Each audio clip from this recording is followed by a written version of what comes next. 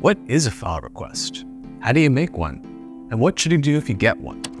What's going on, everyone? My name is Matthew and welcome to my YouTube channel. In this video, we will be going over file requests in Dropbox and everything pertaining to them. Let's dive in.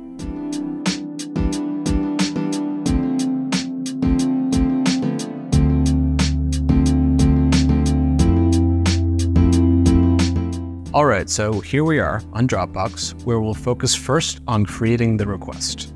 In order to set it up, you need to have a Dropbox account, so be sure to have that set up beforehand. Now, set up a folder for the media, like I have in this example. Over here to the right, click on the three dots. In the drop-down menu, scroll down to Activity and Request Files. Now, you'll have a new box come up with different controls within the file request. Go ahead and give it a title. I'll call it Footage for Video. You can also give it an optional description, but as the parentheses would suggest, it's not completely necessary. But it can help the receiver of the request to better understand what they've received. I'm giving it a brief description here.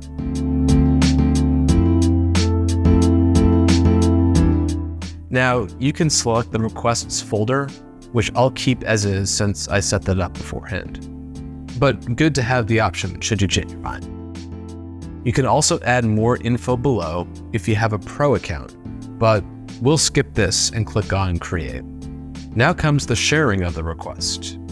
You can copy and share a link that Dropbox created, or send via email above, which is what I'll do in this example. I'll go ahead and send that to myself. Click on Share, and now it's on the way.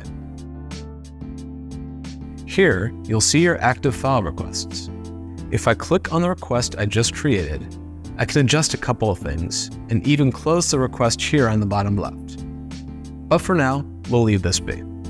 Now, at this point, we'll shift over to what you as the receiver of the file request should do. Open up the email you received and click on Upload Files. A new tab will open where you have the option to drag your media into the tab or manually add. For this scenario, we'll go ahead and do it manually, so go on and click Add Files. In the drop-down menu, click Files from Computer.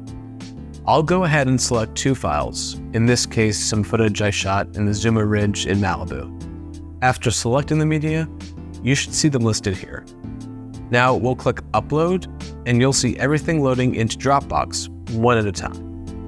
And you're all set. Now let's briefly go back to the creators view. I'll click on the request, and below you'll see the two videos I uploaded. The file request is a success. Now you can do what you will with what's been received. And that's how you do it, guys. Now there is one additional tip that I will share. Sometimes with Dropbox, it can't really handle so much media at once, so it's definitely important that you upload small chunks at a time, especially if your internet connection is weaker than most. Dropbox will have a little bit of trouble uploading so much footage at once. So definitely try to do it small chunks at a time if you're having trouble uploading everything that you want to upload. And then if you do it in small chunks, you should be all set to go. If you guys enjoyed this video, please hit that like button below, hit the subscribe button, and click on the bell so that every time I upload a new video, you get notified. Thanks so much everyone for watching. I'll catch you guys next time.